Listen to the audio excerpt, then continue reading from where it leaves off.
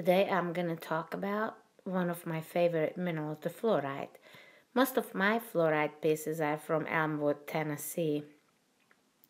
These are the very typical purple colored minerals.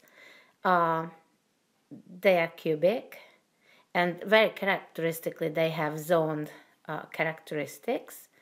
As you can see right here, see the outer part of the cube is lighter purple than the inner part. And other places you can see that too.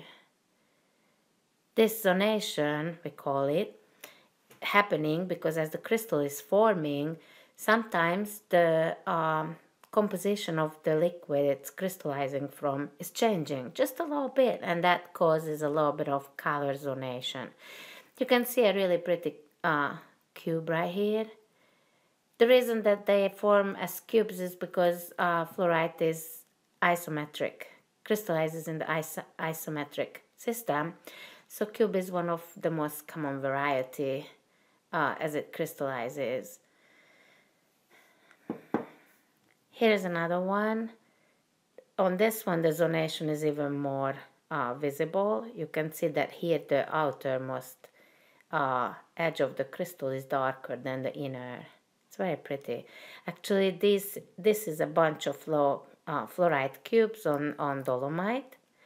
Elmwood is a typical Mississippi Valley type deposit where the host rock is mostly dolomite. And of course the dolomite occurs as crystals also. These white ones are dolomites, and they're actually growing on top of the fluorite also, as you can see.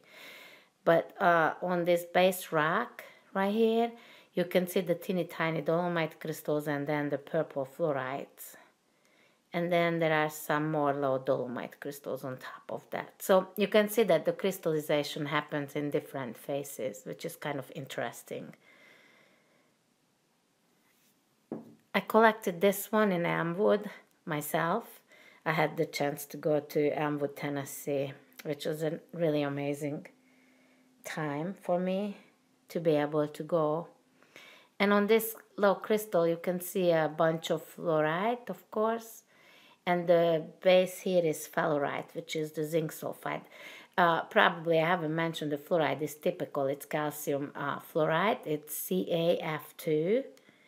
But interestingly, actually, you would think that the fluorite has got its name because it has fluorine in it. But in real life, actually, the fluorite was before and the fluorine was named after this mineral. So this is a really pretty low plate in my hand, which I collected personally from Elmwood with nice fluorite crystals and sphalerite.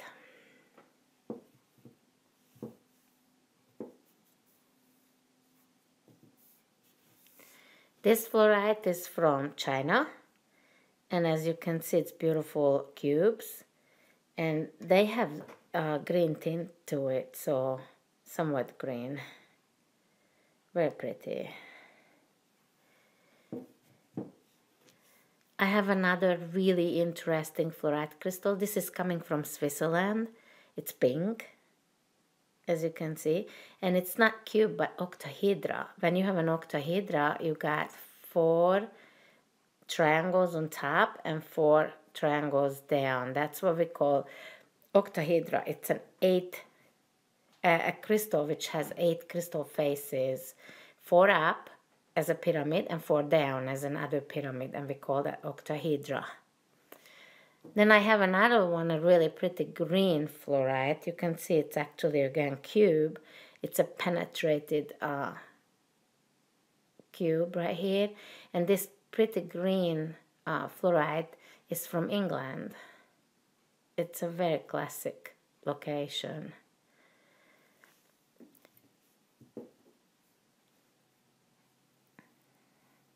I have another really interesting piece right here where this is also from Elmwood, Tennessee.